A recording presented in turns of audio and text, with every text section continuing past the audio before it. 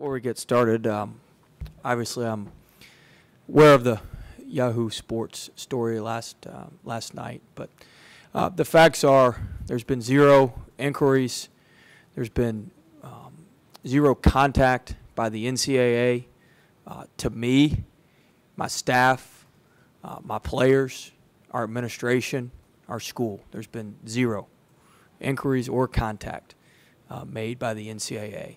So I'm not going to really expand on it much further than that, except to say that we're very proud to represent LSU, very proud to represent Louisiana, and we're going to continue to work extremely hard to bring a top-tier national championship caliber basketball program to our state and to our school.